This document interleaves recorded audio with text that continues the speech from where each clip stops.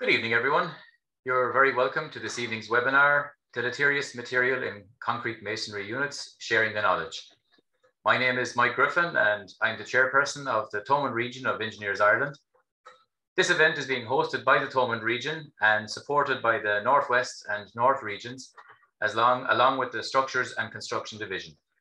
We have three speakers for you this evening: our own John Garrett from the Thomond Region, along with John Paul Farron and Dr. Chris Bruff. Each speaker will present their slides, and that will run for about 65 minutes, and then we will have a Q&A session at the end. Just a reminder that you can type your questions into the Zoom question box during the event, and please be sure to indicate which speaker you are directing your question to. We'll endeavour to answer as many questions as possible. So without further delay, I'd like to hand you over to our first speaker, John Garrett, to begin this evening's webinar, Deleterious Material in Concrete Masonry Units, Sharing the Knowledge. John? Thanks very much, Mike, and thank you very much to the Thomond Region of Engineers Ireland for giving me this opportunity to present this presentation on a matter that is extremely important for thousands of families throughout the country. First of all, on my cover slide there, you will see a photograph of a house in Clare. And you'll notice that the top of the chimney is missing. I took the top of the chimney down before I let coring go ahead because of my concern that the chimney could collapse. You can notice the very severe cracking on the house. Why are we here? We're here because of the pattern of cracking that is noted on many houses suffering from this problem of deleterious material in blockwork. On the right-hand side, I have shown a sketch taken directly from IS 465, indicating the pattern of cracking that leads one to suspect the presence of deleterious material. This includes web-like cracking, pattern-like cracking, that is horizontal and vertical cracking, disintegration of blocks, leaving a void in the external leaf of blockwork, outward bowing of external leaf, wide cracks near the corners, about 200 millimeters from the corners, displacement at window and door heads, render blown or missing, and then horizontal cracks, and these can possibly be attributable to day joints in blockwork. On the left-hand side of this slide, I've shown the rain index map of Ireland, where up in John Paul Farron's country there in North Donegal, there's a rain index factor of 10, and you can see that coming down along the west side of the country, but also on the eastern side of the country where you've got severe exposure as well. Getting back to the house there that I referred to in Clare, you can see the pattern cracking. I'll just bring my arrow over it, vertical and horizontal cracking. You can see vertical cracking near the corners. You can see web-like cracking. And you can see at the bottom of the photograph there where I've stuck a screwdriver into the wall. And there's that screwdriver on the left-hand side of the next photograph. And that shows a crack which on the 1st of July 2019, the width of the crack was 7.5 millimeters. In the center photograph is a piece of blockwork removed from the blockwork in the house. And on the right-hand side is where I've opened up some holes in the plasterwork to take a look at the blockwork behind. This house is in Tipperary, where you've got severe web-like cracking. This is a house where you can see, this is in Limerick, where you can see a vertical crack near the corner of the house, and that measures 6 millimeters wide. Here's a house with the plaster removed and the poor quality of the blockwork in behind it. This is cracking at the junction between a window frame and the plaster reveal, where you've got a gap there of about 9 millimeters, and then you've got the reveal above it cracked as well. Here's another vertical crack near a corner, and you can see lipping there where I've pushed the ruler in behind it, where the right-hand side of the wall is closer to the camera than the left. And this is another house in Limerick, which is, it needs no description, it's a mess. So the aims of this presentation are to share knowledge that will help others be part of the solution. And there's a big shortage of people to help on this problem at the moment, technical people. There's only about 30 of us registered on the IS 465 Engineers Ireland panel at present. And we could do with an awful lot more people to help. And my hope is that we'll see a lot more architects and surveyors being involved in some shape or fashion, at least to do condition assessment reports on houses. I have a little sub-aim, if you like. I'm a long-time supporter of CPD. I'm of an age where I feel I can share some knowledge, and I'd like to encourage others that are coming close to retirement, and I'm not saying that I'm going anywhere fast, but you never know what happens in the future. So anybody coming close to retirement, find a way to share what they have learned in their specialist areas so that valuable knowledge is not lost. And I'm hoping that this presentation might just help people to think along those lines.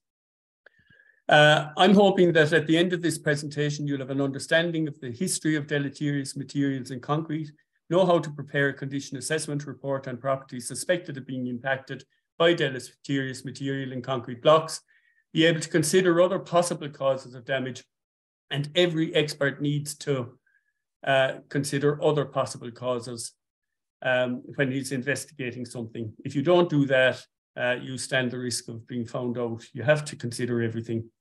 Know how to decide where and how to take sample cores from a building for testing.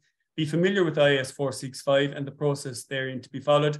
And I'm fully aware that IS 465 is the subject of review at the moment. And then I want you to have at your disposal an authentic library of references, which I've included at the end of the talk. Now, the dangers of deleterious material in concrete blockwork is not a new phenomenon. SI 288 of 1949, the standard specification, solid concrete building blocks made with natural aggregate order 1949, carried the following sentence. The aggregate shall not contain harmful material in sufficient quantity to affect adversely the strength or durability of the concrete. I was in college between 1973 and 1977. In my college days, there was an expectation, and I always learned that concrete would achieve about 2/3 of its strength in the first 28 days. On the diagram there, I've shown one, on the left-hand side is a diagram taken from one of the books that I've included here, where you can see the first 28 days, and you've got a graph here showing about 2/3 of the strength, and then the continuation of increase in strength in years to follow. Undesirable and harmful constituents in aggregate were already known about at that time. These were included, but not limited to, Fe oxide, sulfide, sulfates. We did not expect concrete to crumble. It is not normal for concrete blocks to disintegrate in the manner they have been seen to do in the last decade or more. And I've included the cover of 2 books there, A Geology for Engineers by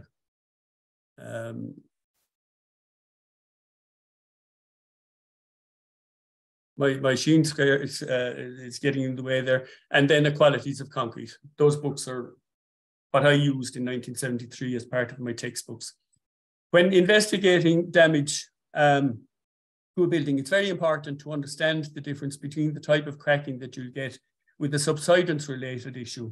And I've taken a sketch there on the left-hand side of this slide, which shows the pattern of cracking you can expect to get where subsidence is an issue. That is where you've got a foundation failure, for instance, going down on the left-hand side, you'll get a diagonal sort of emphasis in the cracking. That diagram was taken from Subsidence of Low-Rise Buildings, the second edition published by the Institution of Structural Engineers. And this then compared to the very different pattern of cracking you get on the right-hand side, taken from IS 465.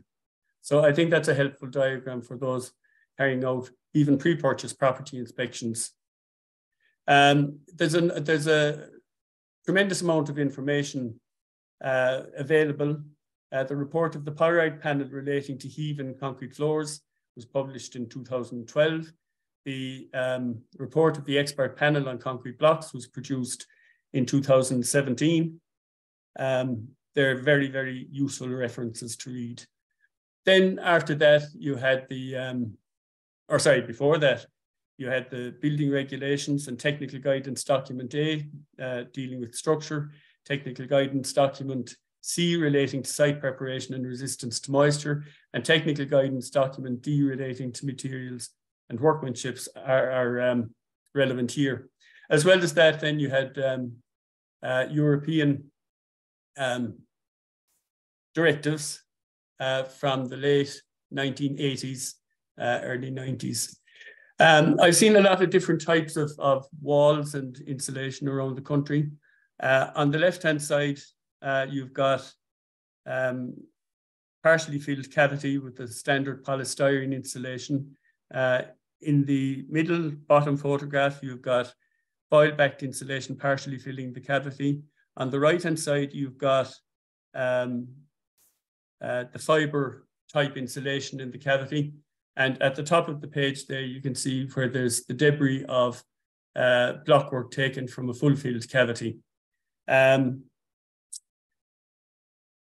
then a lot has been written about the different types of dashing or plaster on walls.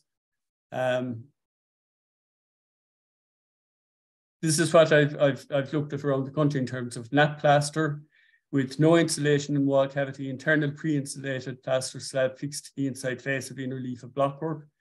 Nap plaster or dry dash with the cavity partially filled with polystyrene board, 40 millimeters or 60 millimeters thick, ordinary or foil backed, and then nap plaster, wet dash or dry dash wall cavity with pumped full fill bead insulation or polystyrene board and pumped bead insulation. Wet dash or dry dash finish with yellow fiber insulation, full fill in the cavity. So what I'm saying is I've seen damaged, significantly damaged, I'm talking about group 4 as per IS 465 houses with all those different types of plaster and insulation in them. Plaster thickness would vary from about 14 or 16 mil up to about 23, 24 millimeters. Arising from that, I believe that you should take every opportunity to use every inspection as something that you can input into research and development. So what I've started to do here on houses is when we take the cores out, I have a very patient corer in John Paul Farren, and he works very closely with me. And we take moisture readings on the outer face, near the outer face of the outer leaf, in the middle of the outer leaf, on the inside of the outer leaf, and near the outside of the inner leaf. And just make a note of those to see if there's any pattern building up. And I think that's a very useful tool to use going forward. In terms of resistance to rain penetration, I think it's very worthwhile to read ES 5262 1991. There's a paragraph included there at the bottom of that, but it's also very important to read the full text of clause 19 of 5262. Just looking at the 3 photographs I've included there, the cracking is much easier to see in smooth plastered finishes.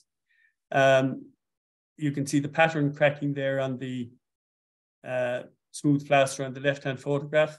In the middle, you've got a dry dash finish, a wet dash finish, not quite as obvious. And on the right-hand side, you've got the dry dashes on the right-hand side, and you've got, it's much more difficult to see cracking on that. So be aware when you're looking particularly at dry dash finishes, look carefully for the cracks. So then you've got IS 465, which came out in 2018 and then was amended in 2020, relating to the assessment, testing and categorization of damaged buildings, incorporating concrete blocks containing certain deleterious materials, and Amendment 2020. Then I've included here diagrams taken directly out of IS 465. You've got the table on the left-hand side giving you the grouping and how to group the damage. Group 1 is undamaged, and then you've got increasing level of damages down to significantly damaged, which is a group 4. And a group 4 building is where you've got pattern cracking on at least one elevation and at least 2 of the following further items of damage present on the same or adjacent elevation. And you can read those for yourself. Then A very, very important part of all of this is circumstantial evidence, risk factors suggesting the possible presence of deleterious material in concrete blocks, i.e. information that blocks came from manufacturers reported to have supplied the blocks to other damaged buildings likely to have arisen from deleterious material in concrete blocks, construction within the date range of construction. Now, this relates to Donegal and Mayo, where it mentioned in the report of the expert panel on concrete blocks, but also when you work your way down through the country, you know, to build up the trend, to establish the trend of dates there. And then documented information of other properties in the same estate or locale having exhibited signs of damage likely to have arisen from deleterious material. On the right-hand side is the suite of tests, test suite A, suite B, and suite B, suite C. So you can look at those in your own time. Then the assessment of samples is subdivided into the test suites. The test suites classify the samples in terms of risk factors and susceptibility to deterioration, to degradation. The aim of all test suites is to provide sufficient information to determine if the presence of certain potentially deleterious materials in the concrete block aggregate has or is likely to have resulted in the deterioration of the concrete blocks and the damage to the dwelling identified in the building condition assessment. So I think a very important part of that is has or is likely to have. I read that as having a burden of proof of probability on the basis of probability. But if you really want to put the evidence beyond any reasonable doubt, my experience is that you're likely to find that evidence in the outer leaf of block faster than you'll find it on the inner leaf, for the simple reason you've got oxygen moisture and you've got pyrite, for instance, and then you've got the chemical reaction where you've got the moisture and the oxygen leading to gypsum. So it's easier to find the best evidence in the outer leaf of block. I've just included a slide there on the scope of the IS 465 about establishing a protocol to establish the extent of the problem and categorize the dwellings, describe the scope of any testing required and evaluation of the findings, and then provides the chartered engineer with guidance on the selection of appropriate remedial works to be undertaken. So there's another diagram just giving you the flow chart from IS 465, and you can look at that in your own time. Moving on from there, this is a chart or a series of diagrams, prototype for the building condition assessment report. You've got the name of the person carrying out the assessment, the address, qualifications, date of inspection, the weather conditions, the property address, and description of the site. And you know, is it an open exposed site? Is it in a severely exposed area, moderate, or a sheltered site? As per the diagram I showed you, the map of Ireland a little while ago. And then include a site map and a site layout plan. Exposure conditions, we've talked about that. The orientation. The orientation is important because oftentimes you'll find that the most damaged elevation of the building is that exposed to the most wind and rain. And then a description of the property, the number of floors, the floor areas, the year of construction, has there been an extension built to it, and then a description of the floors, ground floors, first floors, the attic, and then you get on to cavity insulation and whether there's been any extension built and that sort of thing.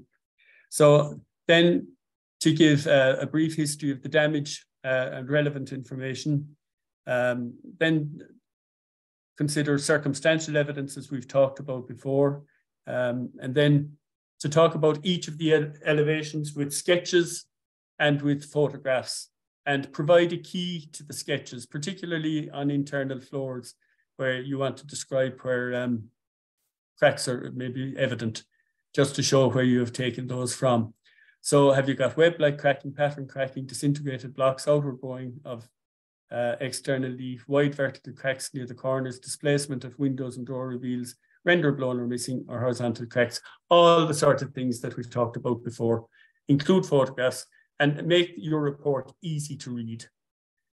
Moving on from there, deal with the same the front elevation, the left-hand elevation, repeat that for all elevations of the building.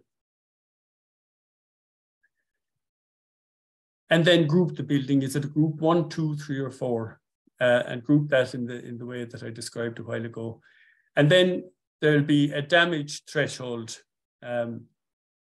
that's proposed under the regulations and the draft regulations.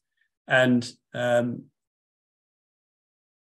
it will be a matter for the preparer, if you like, or the person that does the condition assessment report to declare that the building meets the damaged threshold.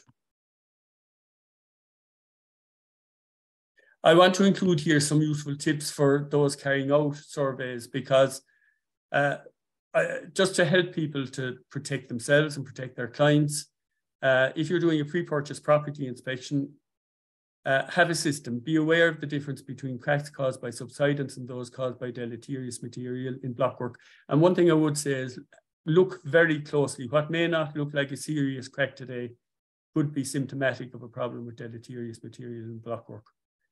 Familiarize yourself with IS 465, have a system, consider the site features, orientation of the dwelling, external and internal condition, including attic drainage systems and water supply. Try to establish the nature of the insulation in walls. Bring and use a moisture meter, be safety aware, check the transfer map, and consider planning issues. Make absolutely sure that any equipment you use is calibrated. I'm talking about digital levels or moisture meters and such like. Consider future proposals. Part L, energy compliance when upgrades are proposed. Recommend specialists where needed, heating, plumbing, electrical, asbestos, radon, invasive plant species, etc. Consider circumstantial evidence by location, age, other nearby properties, likely source of blocks. Recommend investigative works prior to purchase. I have highlighted prior to purchase. There is no point in telling somebody buying a house that something needs to be monitored if you suspect a problem. If you leave it down to monitoring, the horse has scalded, the person has bought the house. So it's important if you suspect problems that they should be investigated prior to purchase, not monitored afterwards. Emphasize the limitations of your inspection, protect yourself and protect the house buyer. Things I'd like to see happen. I believe every citizen of the state receives equal treatment, regardless of geographic location. If they can prove that their property has or is likely to have been damaged by deleterious material, I would like to see them looked after. The elimination of the opt-out option from the building regulation point of view, and I've put the form there on the right-hand side of that. I disagree with the option, and I have always disagreed with the opt-out option. I think the new building regulations were brought in with the science certifiers and all that for a reason. It was to improve standards. And then shortly afterwards, about a year after that was brought in, this famous opt-out option was granted. So I'd like to see that gone. It has already been recommended in the report of the expert panel on concrete blocks. Engineers Ireland have also made their thoughts known on it as well. So I'd like to see more research into the whole area of deleterious material in buildings, because I'd like to see future generations protected from unintended consequences. So look, I've included a whole range of publications there that you can read in your own time. And I'd like to say again, a very special word of thanks to Engineers Ireland, the Thomond region, the West region, the Northwest region, and the Structures and Construction division for giving me this opportunity. And a very, very special thanks to John Paul Farren, who's to follow, and to Dr. Chris Brough, who will speak after him. Thanks very much indeed. Hi there. My name is John Paul Farren from Anytime Coring. And firstly, I'd like to thank John Garrett and Mike Griffin from the Thomond region for giving me this opportunity to speak today. So our company to date we work with 13 of the IS 465 registered engineers, and we have sampled somewhere in the region of 1,800 properties to date throughout 10 different companies in Ireland. 10 different counties within Ireland. So the purpose of the sampling procedure is to retain representative samples of the concrete material. So here we have an example of, prior to sampling, the engineer would forward us on a photo or a sketch of the property marked up with where they potentially want the samples extracted from. When we're on site, we check for services, for example, gas, electrical, oil line, waste, or sewage. We take care because we definitely don't want to have any services on site. Okay. So an absolute minimum of 8 samples shall be taken from each property. 2 internal and 6 external samples are to be extracted. 2 of the 6 external samples are from the rising blockwork below ground level. 1 internal and 1 rising wall sample are sent for compressive strength testing. So when we're extracting the internal samples, we extract those from outside. So we adopted that strategy when COVID-19 came about. It minimized the time that we spent inside the house itself, and it also keeps everyone happy because there's no dust and there's no mess within the house either. So you could say 98% of the time you can extract the internal sample without going in, and it doesn't break the skin within, so everyone's happy. The samples can't be taken from the chimney breast, as this will alter the chemical test results. Okay. So here we have an example of the chain of custody form. The sample should be recorded and detailed on the chain of custody form and then submitted to the petrographer. So what we just fill in the owner's name, the address, the chartered engineer's name, the date that the samples are extracted on. We give each job a project number, and we use the IS 465 protocol, the sampling technician also. We would have, so each sample would have its own unique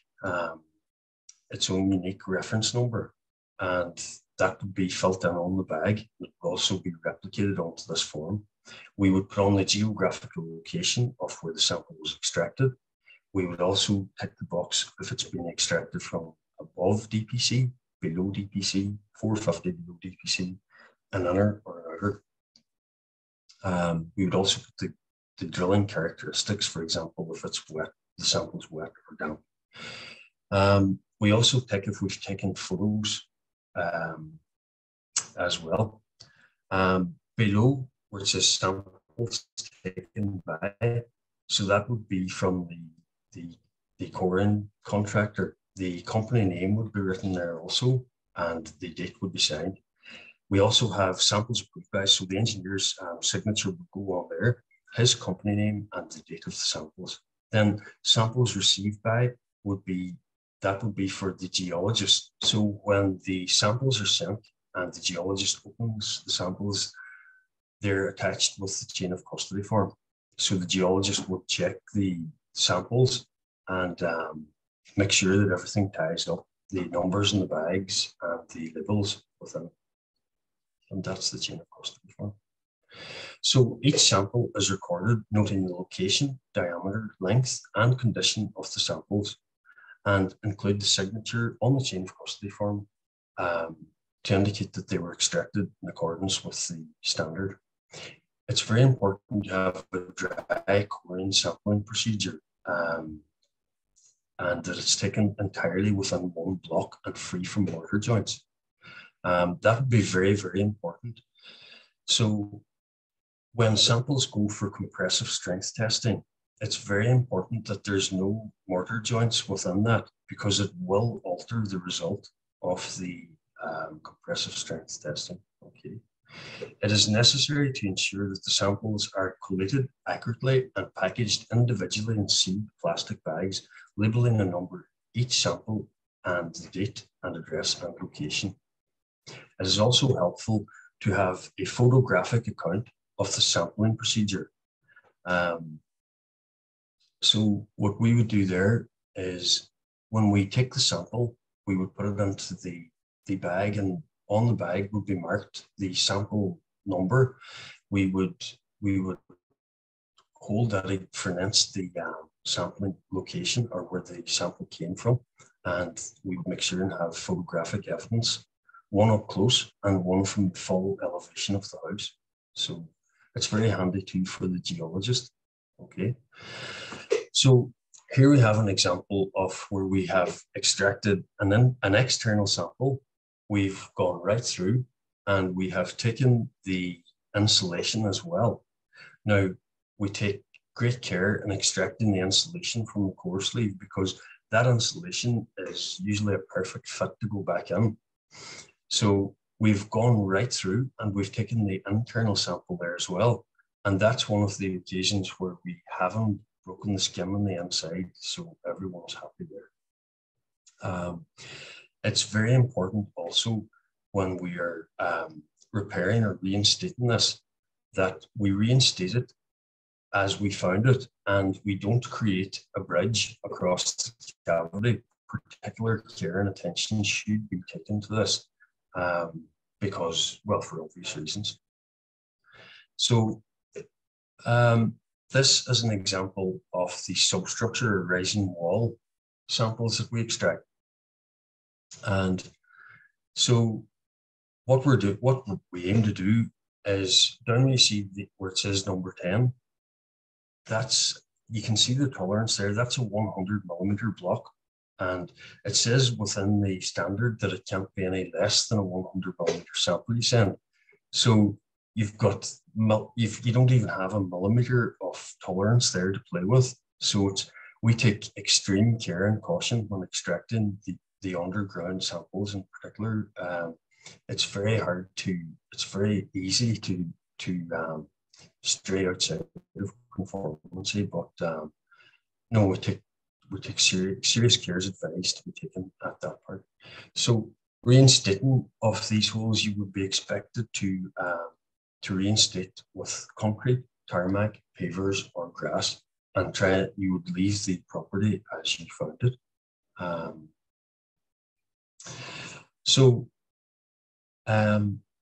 That's it. That's it from the sampling process. I appreciate the opportunity to speak on this, and thank you all for listening. You can feel free to ask any questions. We'll try our best to answer them. Okay, so I will hand you over to Chris Brock now from Petrolab, and I'm looking forward to this myself. Thank you, everyone. Okay, thank you for being here this evening. Thank you, John Paul. I'd also like to thank Engineers Ireland and John Garrett for the invite to speak this evening. I'll be talking about the significance of braidable free mica and reactive sulfides, particularly pyrrhotite and pyrite within defective concrete blocks from Ireland. I'd just like to acknowledge from the outset, thanks as well to my colleagues who've contributed to this presentation or have already given presentations outlining some of our thoughts on this. Bradley Staniforth and Rachel Garside and Corinne Garner. Also grateful to John Fletcher and James Strongman. And a particular point of thanks to Rory Colville, who's done an awful lot of data extraction from the reports over the last 2 to 3 years. By way of brief introduction, we've analysed a little over 2,000 properties now and have seen a wide range of concrete blocks within that timescale. With respect to actually the examples on the opening page here, the far left is a defective phyllite block. Next along is black limestone, typical to County Mayo, also commonly defective. The two further ones are two occasionally, or often less than occasionally, more than occasionally rather, defective concrete blocks from County Donegal, a quartzite mixed with fine mafics and a weathered micaceous quartzite, and I'll be talking about these as well. With respect to where we're at, this is a heat map of where we've tested properties from within Republic of Ireland. It's been heavily focused around County Donegal and County Mayo. We've also got some hotspots now in County Clare and County Limerick. It originates from the boom years of the late 1990s and 2000s, where defective blockwork or insufficient aggregate testing appears to have taken place, and defective aggregate has been used in blockwork containing excessive abradable free mica, pyrrhotite and pyrite. Degradation in some cases has proceeded rapidly, presenting in thousands of homes within years or decades of construction. And in some instances, as has been shown in the pictures in previous presentations, degradation has been severe. I'd like to touch, and of course standards have come into play now, specifically dealing with the use of deleterious aggregates. IS 398 covers the use of hard fill. IS 465 obviously relates to blockwork. I want to touch briefly on this sort of politics, but also the parallel to the Mundic process in Cornwall. The parallel is a useful one to consider, particularly maybe looking at longer timescales. It's also important to note with damage to properties caused by faulty construction, there are always significant socio-political impacts because homes and lives and livelihoods are turned upside down. With respect to the Mundic process in Cornwall, cases first appeared before our Parliament in 1982 that were carried by this MP, David Penhaligon, and then later by Lord Matthew Taylor, who was his successor. With respect to Mundic, most of that concrete blockwork was used in houses in the 1920s and 1930s. And similarly to what happened and what is happening, in fact, within Ireland, the worst cases typically occurred within the first 10, 20 years, requiring immediate remediation or demolition. But it took up to 40 to 50 years for another sort of cohort to start coming through as a consistent problem. Hence, it came before our Parliament in the 1980s. And then the first issue of the Mundic guidance appeared in 1994. The reason I raised that is it was the second edition, really, the 1997 edition, which provided a very important blueprint for how Mundic was handled and is still handled to the present day within the Cornwall situation. And it might be that when IS 465 is revised, it's the second edition that becomes a sort of critical marker in the sand. Moving on to what's happening in Ireland, the mica scandal, as it was termed, began in 2011, and the pyrite scandal in 2007. It's politically still a very live issue. We're within that 10 to 20 years from build to severe degradation. But as a parallel to the Mundic process, it is likely that there'll be a longer term lag to some of the properties experiencing degradation. It's worth reflecting. It is unknown at this stage the extent to which poor aggregate has been embedded now within the housing stock of the Republic of Ireland. Where this originates from, ultimately this is a geological, originates as a geological phenomenon. This is a geological map of the Republic of, well, the whole island of Ireland. If you look to the north, County Donegal has a unique geology dominated by metasediments from the Grampian orogeny. That's metasediments, metapelites, through the typical Barrovian sequence to schists, phyllites, then schists, then green schists, and amphibolites. With respect to the county south of Donegal, there's this light blue carboniferous limestone that covers much of the remaining counties.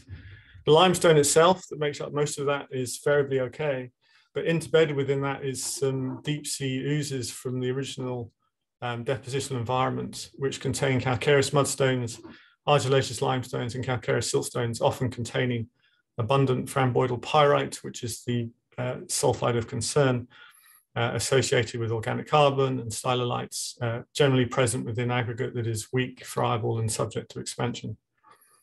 And it's this which has posed the problem when used in blockwork and in hard fill.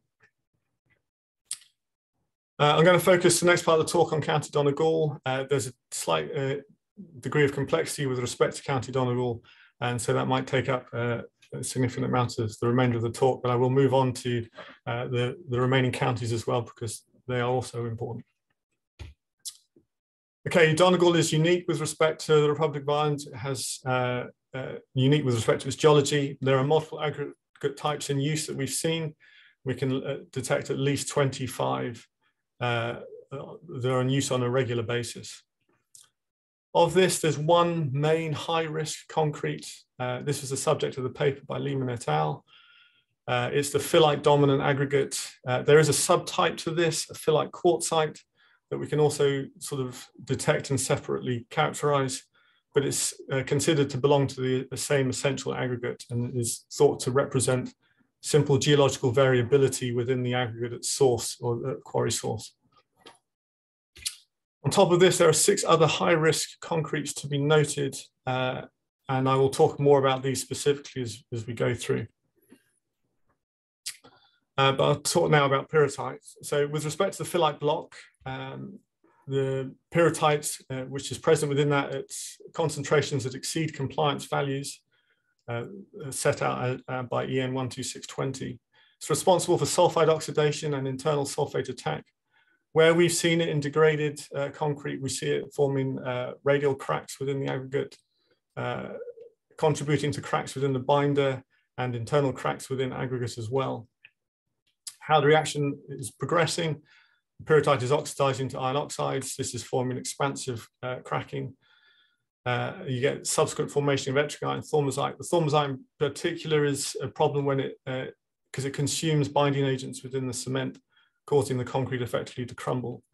And some work that we've been doing on accelerated weathering tests seems to confirm that exact mechanism as well, that is causing, where present, where the pyrrhotite is reacting, it's causing a sort of crumbling mechanism. There looks to be a slight difference between outer leaf and inner leaf with respect to the degree of carbonation and therefore the reaction that's occurring. And it's possible, we only have anecdotal information at this stage, but it's possible that inner leaf, the sulfate formation is favored by gypsum, but this is still an expansive sulfate reaction and will still cause cracking within the concrete. Got a reflected light image here showing an example of oxidation of the pyrrhotite.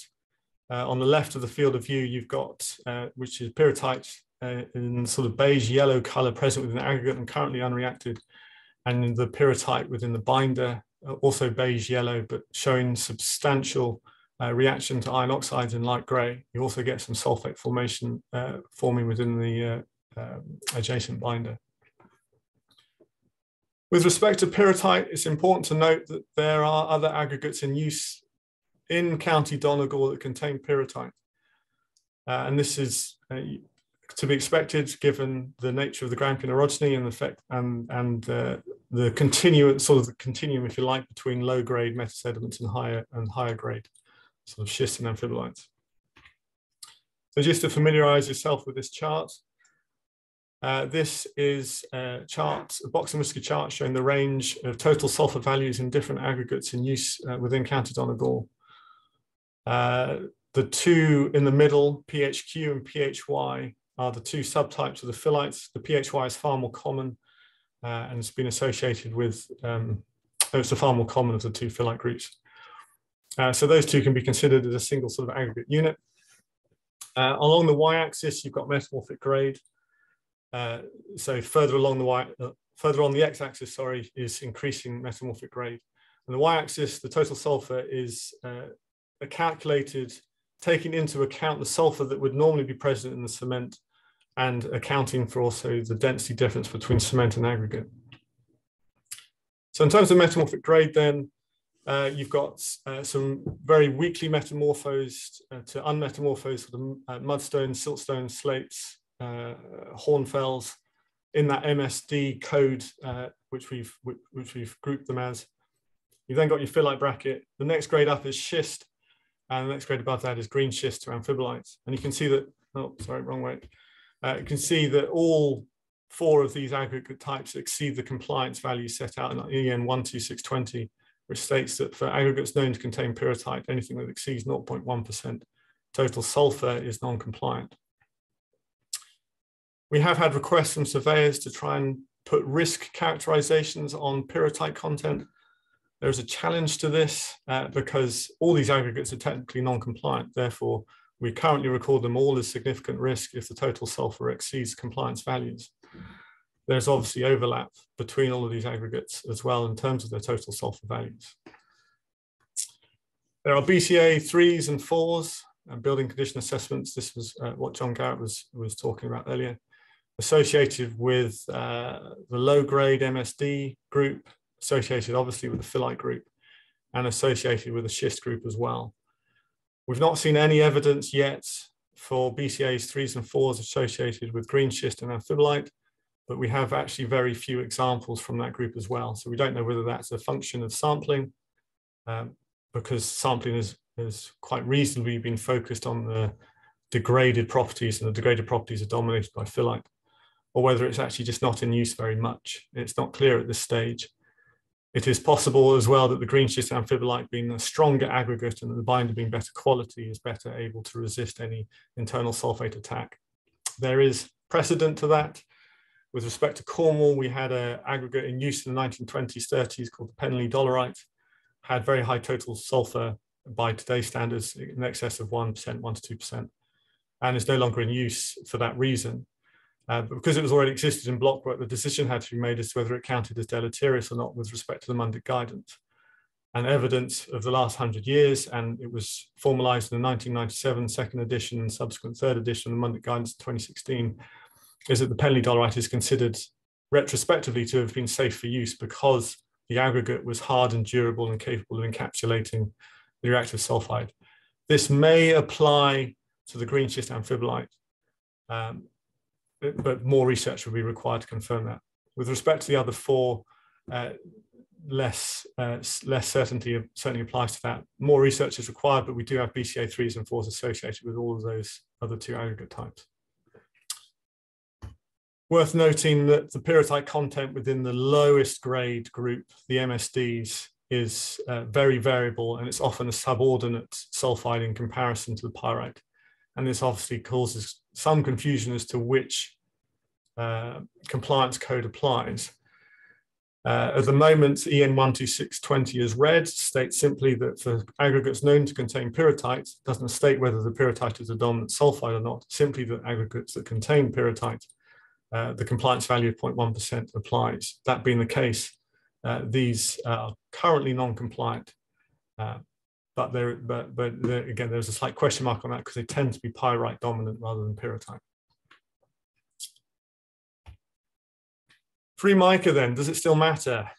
This is obviously a question that's been posed in recent correspondence. It's a question we've received from homeowners indirectly and to some extent from people we've been working with. We think it does still matter, primarily as a measure for poor quality binder, and I'm going to lay out some of the issues that it causes within this slide. It is common to abundant in phyllite block. It may be common in low-grade metasediments and schists, and it's common in a rare subset of gravels as well. Issues that it causes, it leads to high microporosity binder. That's increased capillary porosity between the binding agents within the cement, increases its ability to retain moisture. Obviously important when moisture is an accelerant for any, let's say, oxidation, sulfide oxidation reactions that are occurring. Leads to high water cement ratios. You can adjust for free mica when you're making concrete block by adding in increased cement, but the evidence we received, or evidence from testing, is that in most concrete blocks we're looking at, not all, but most, no adjustment has been made. So you've ended up with this high microporosity binder, high capillary porosity, high water cement ratios, lower cement than would be required, higher voidage. The higher voidage has implications because it's easier then for cracks to link across voids. And in general, because of the capillary porosity, the binder is more susceptible to weakening. And susceptible to secondary attack. So in terms of secondary attack that is occurring, internal sulfate attack most obviously within the phyllite block. We've also seen some evidence for that in some of the other aggregates.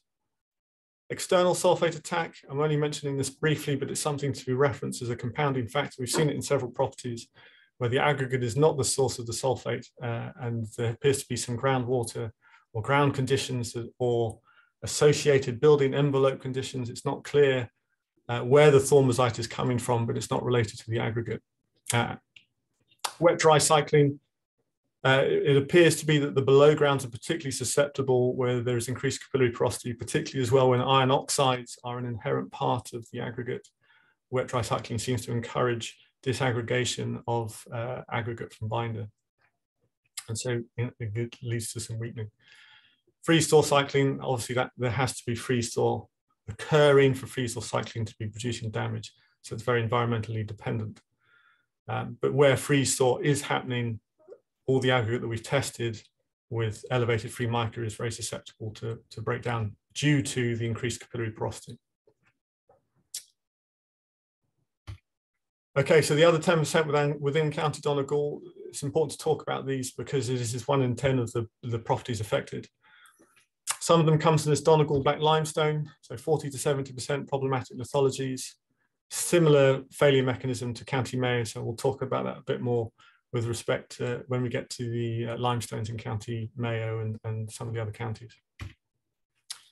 Schist with intercalated marbles. This is a different aggregate type from the phyllite. We have reasonable confidence that it comes from a separate quarry altogether, has variable free mica and pyrrhotite content.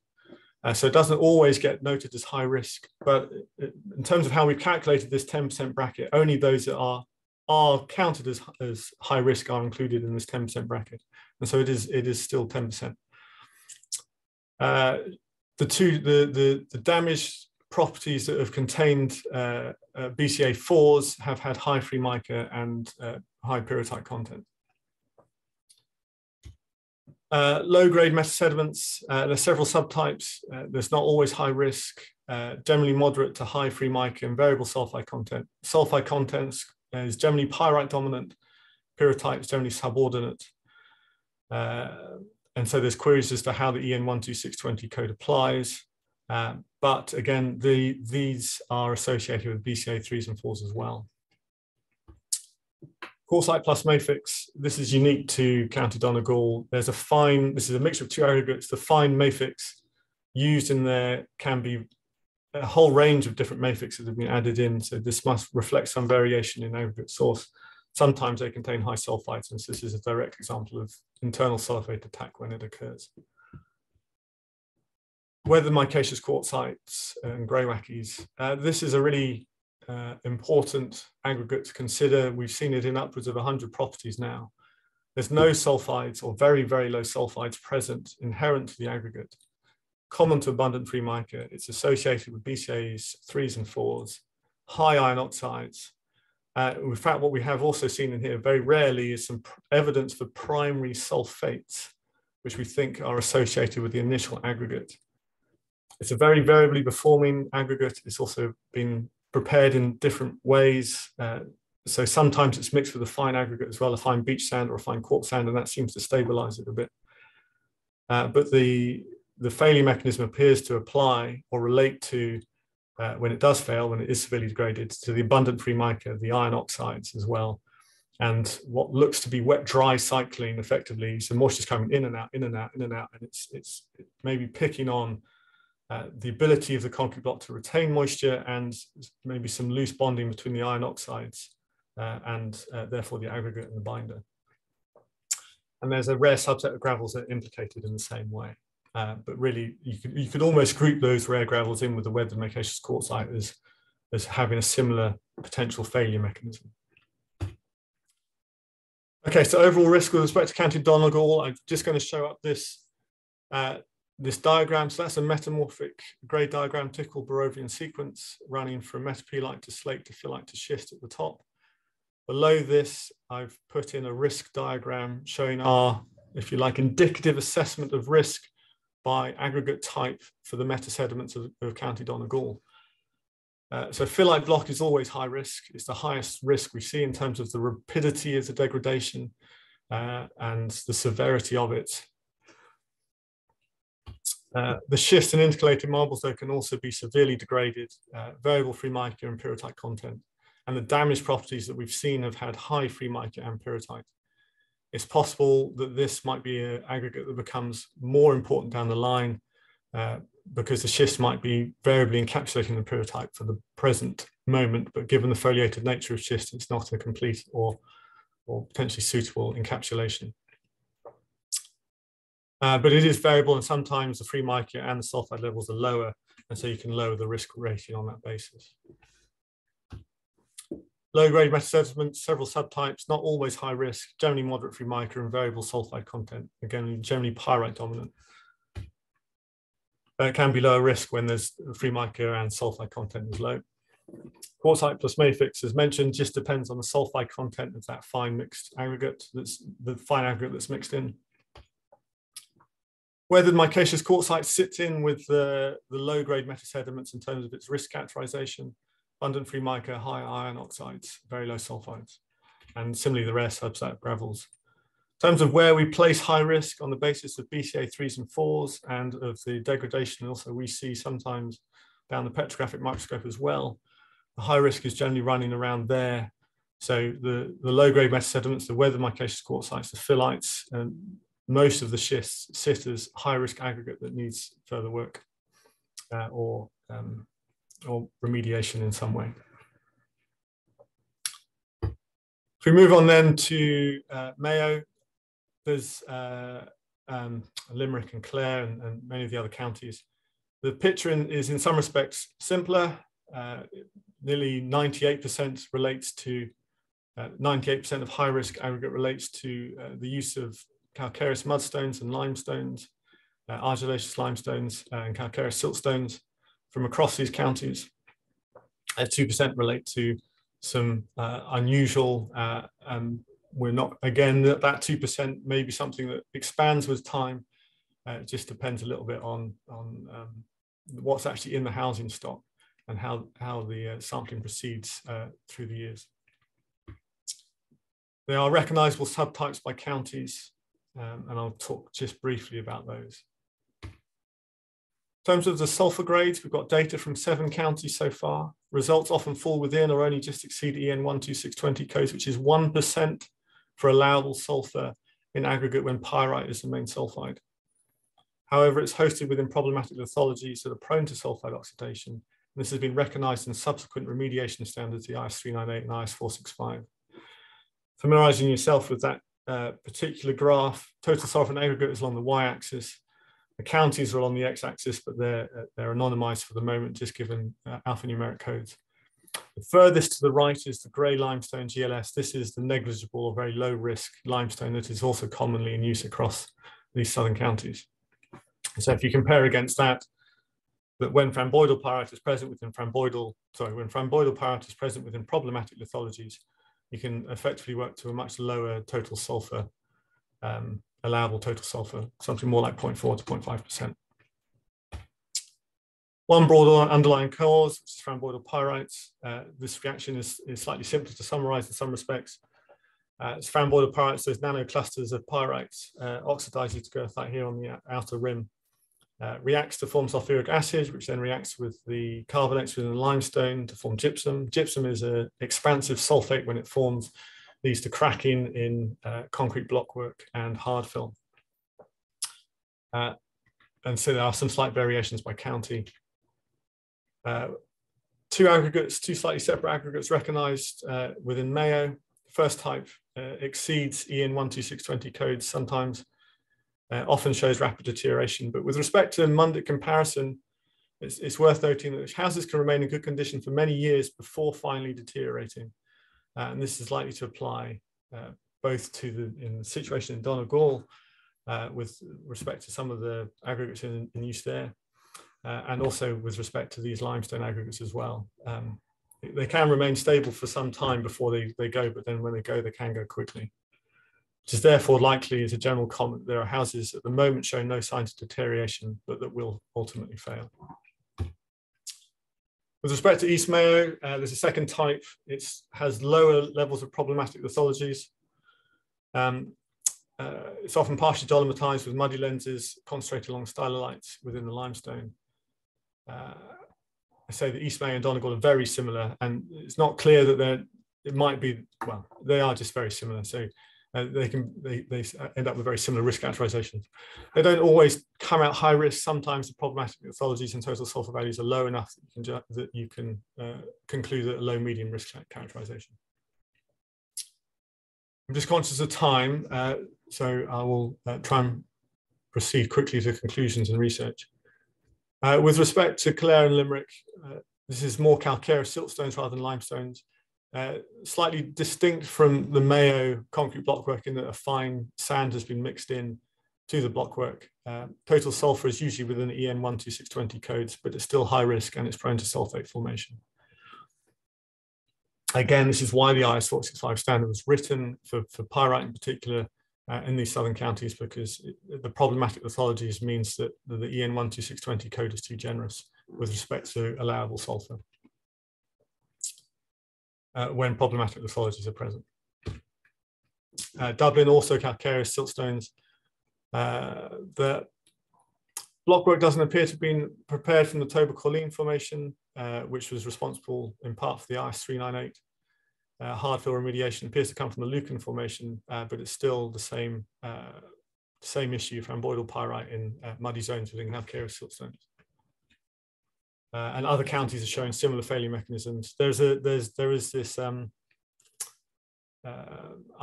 sometimes there's a few other things. There's some counties show fine pyrite rather than just rhomboidal pyrite. There's evidence of markazite in rare cases, and there's even there's some examples of sulfuriferous mine waste being used, which is well, very interesting from the Mundic point of view. It's very similar to what we have down here. Compounding factors. Well, just to note, we mentioned this in the pre-legislative scrutiny meeting last year, but the ground conditions mean that sometimes we are seeing external sulfate attack on properties that contain no known deleterious component, no free mica, no sulfides. The aggregate is otherwise fine, but the block work is severely degraded. And sometimes we see evidence for external sulfate attack in aggregate that would also be problematic. So there is this compounding factor of external sulfate attack that is occurring in the minority of cases. There's concerns about the building envelope. Sometimes the render seems to be insufficiently suitable for the weather conditions. Excessive bleed channels as well impacting CST performance. I think just to round off, we recognize that whilst research is ongoing and some excellent research has been done, there is still further research needed. Particularly the extent to which inner leaf and below grounds can be retained, the extent to which foundations may be affected, what are low, medium, and high risk pyrrhotite levels, or do we just conclude that anything above 0.1% is high risk, regardless of the compliant used? Can non-compliant aggregate be passed retrospectively now that it's in block work, but if it's not prone to reaction? Again, I'm sort of echoing the situation with the penny dolerite as used in Mundic. What are the moisture levels required to instigate internal sulfate attack? So if you are arguing for retention of inner leaf on the basis that you can keep moisture out of there, what is the moisture level required to keep below to prevent that internal sulfate attack? What are the causes and ground conditions for external sulfate attack? Why do we see this in a minority of cases? And further research is into the acceptable level of free mica, particularly with respect to that weathered micaceous quartzite aggregate that's commonly in use and appears sometimes, well, and sometimes very critically degraded. Conclusions then, whilst multiple factors are in play in terms of mineralogy, the degradation has been driven by pyrrhotite, rhomboidal pyrite, and free mica in Donegal is a compounding factor because it's producing binder that's weak and susceptible to deterioration from secondary mechanisms. Deterioration has been dependent on aggregates coming from the unique geology, the Grampian erosion in County Donegal and the carboniferous limestones in the rest of Ireland. I think if one take-home sentence would be, and certainly from the parallel with the Mundics, unfortunately, it is very likely that there's going to be many more houses will need testing over the next 10 to 20 years. And whilst we've had some houses fail, a lot of houses fail critically within 10 to 20 years of construction, you're going to be looking at houses testing 30, 40, 50 years down the line after construction. Okay. That brings my talk to an end. Thank you for listening.